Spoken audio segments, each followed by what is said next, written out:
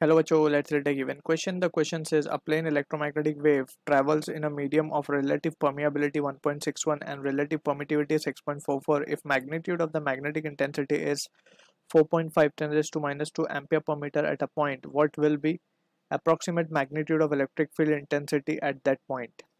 Given permeability of phase space mu naught as 4 pi 10 raised to minus 7 Newton per ampere square. Speed of light in vacuum is given as 3 into 10 raised to 8 meter per second. Option A given as 16.96 volt per meter. Option B given as 2.25 10 raised to minus 2 volt per meter. Option C given as 8.48 volt per meter. Option D given as 6.75 10 raised to 6 volt per meter. So to understand this question, we need to understand about the concept of speed of light, or to be precise speed of electromagnetic wave. So जब हम speed of electromagnetic wave की बात करते हैं, speed of EM wave, which is nothing but the speed of light only, it is given by the expression c equals to 1 upon under root of mu naught epsilon naught, where mu naught is the permeability of free space, यानी कि magnetic field का एक component है, और epsilon not जो कि permittivity of free space, ये है एक इलेक्ट्रिक फील्ड का कंपोनेंट. ठीक है ना. तो मिला करके ये स्पीड ऑफ लाइट की एक्सप्रेशन हमें मिलता है इस वैल्यू से. ठीक है.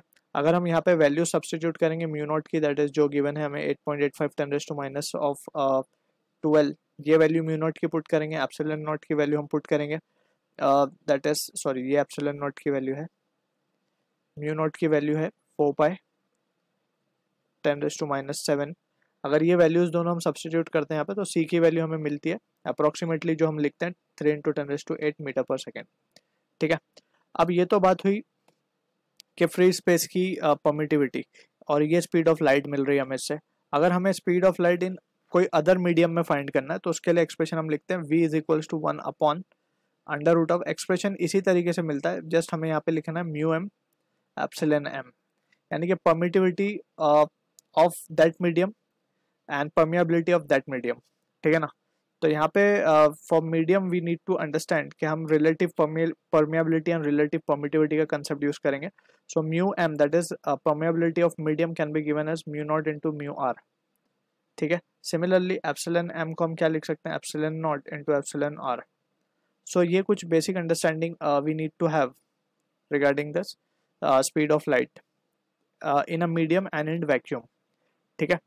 तो फ्रॉम द सिचुएशन अब हम देख सकते हैं कि हमारे पास, अगर हमें फाइंड करना है v इज इक्वल्स टू, हमें कोई पर्टिकुलर रिलेटिव परमिएबिलिटी गिवन है, और उसमें हमें मैग्नीट्यूड गिवन है, मैग्नेटिक इंटेंसिटी, यानी कि मैग्नेटिक फील्ड की वैल्यू हमें गिवन है, बेसिकली हम मान सकते हैं उसको at a point. What will be the approximate, हमें इलेक्ट्रिक फील्ड इंटेंसिटी की वैल्यू चाहिए. ठीक है.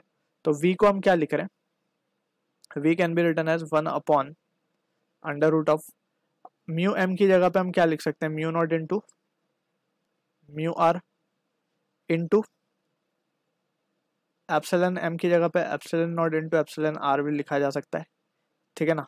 अब इसको अगर थोड़ा सा रिजॉल्व कर ले हम, तो इसको देख सकते हैं हम, इसको इस तरीके से लिखा जा सकता है म्यू नॉट एप्सिलॉन नॉट, और इसको यहाँ पे इस तरीके से लिख सकते हैं हम mu naught mu R epsilon R. अब 1 अपॉन म्यू नॉट, ये 1 upon under root mu naught epsilon not तो हमारा सी है, right. So C upon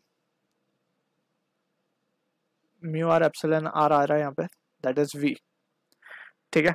also we have studied by Maxwell equation E naught upon B naught, that is peak value of electric field upon peak value of magnetic field, give the value of speed of light. ठीक है. Similarly हम क्या लिख सकते हैं, V that is speed in medium will be equals to electric field in that medium upon magnetic field. So ये inference हम निकाल सकते हैं. अब यहाँ से we can see कि V को हम क्या लिख सकते हैं, E upon B, and that will be equals to, ऊपर वाला जो equation हमें मिला था उसको हम just substitute कर देंगे इस तरीके से, या फिर हम उसको रिफ्रैक्टिव इंडेक्स के तरीके से भी सॉल्व कर सकते हैं. रिफ्रैक्टिव इंडेक्स क्या होता है, absolute value c upon v, right. तो n की वैल्यू बेसिकली क्या है, under root of mu R into epsilon R, तो उस बेसिस से भी हम इसे निकाल सकते हैं. सो यहाँ पे वी कैन सी कि E is equals to b into C divided by ये जो रिजल्ट है mu R, that is relative permeability in that medium into epsilon R. अब यहाँ पे भी नीड टू बी केयरफुल कि हमें जो वैल्यू गिवन है वो गिवन है मैग्नेटिक इंटेंसिटी की value, right. So magnetic intensity हमें गिवन है, दैट मीन्स हमें वैल्यू गिवन है h. We have been given with the value of h, that is 4.5 10 raised to -2 ampere per metre. अब यहाँ पे अगर हम केयरफुली एनालाइज करें तो हमने स्टडी किया है कि जो नेट मैग्नेटिक फील्ड जो हमें एक्चुअली में बी चाहिए वो क्या होता है, that is due to two factors. एक इनर फैक्टर की वजह से होती है, राइट, एंड एक external factor. External factor is nothing but the magnetising field intensity, right.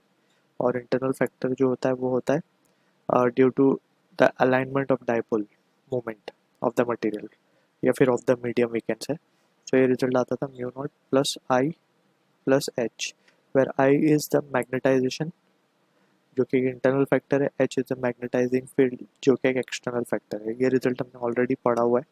सो यहाँ पे we can see also we know कि जो आई होता है वो प्रोपोर्शनल होता है एच को, या फिर हम उसको कहते हैं जीटा इंटू एच, वह जीटा इज मैग्नेटिक ससेप्टिबिलिटी.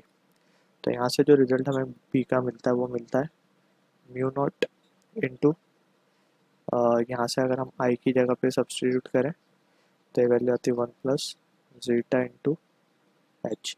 और ये जो टर्म होता है इसे हम कहते हैं mu M, that is refractive index of the medium. ठीक है, सॉरी ये पूरा टर्म जो होता है ये होता है mu into M into H. ठीक है, तो finally we can say B को हम क्या लिख सकते हैं, म्यू एम को we can write it as to be mu R into mu naught into H. देख सकते हैं हम रिलेटिव का फॉर्मूला.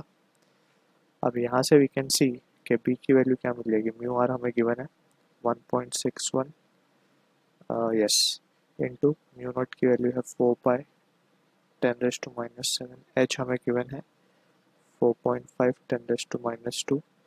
सो ये रिजल्ट आता है हमारे पास 91 इंटू 10 रेज टू 90.99. तो approximate we are considering it as to be 91 into 10 raise to -9 Tesla. तो अब हमें बी मिल चुका है. Now we can have the final calculation to solve the answer. So we can say therefore क्या calculate कर रहे थे हम, ई. तो electric field in that medium will be B हमें मिल गया 91 10 रेज टू -9 इंटू सी की वैल्यू हमारे पास आ चुकी है. सी की वैल्यू तो ऑलरेडी है 3 into 10 raise to 8 divided by under root of 1.61 into 6.44. तो ये ऊपर हो जाएगा हमारे पास 273 10 रेज टू -1 या फिर 27.3 बोल सकते हैं इसको डायरेक्टली, डिवाइडेड बाय ये वैल्यू आएगी. इसको सॉल्व करने पे we get a value 3.22. So finally जब इसको हम सॉल्व करेंगे तो ये वैल्यू आती है हमारे पास 8.48 वोल्ट पर metre. So this is the answer to the question we are getting. अगर हम अब ऑप्शन देखें तो सी ऑप्शन जो है करेक्ट आंसर है for this question. I hope you understood the solution. All the best.